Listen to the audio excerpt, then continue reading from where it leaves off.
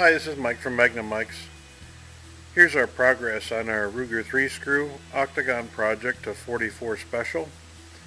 You can see that we've just about finished up the Octagon ejector rod housing.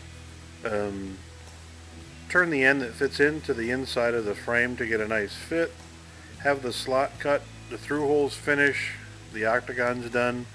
At this point what we'll do is we'll spend some time draw filing this to keep the flats even, and then that'll be polished before it goes in for blue.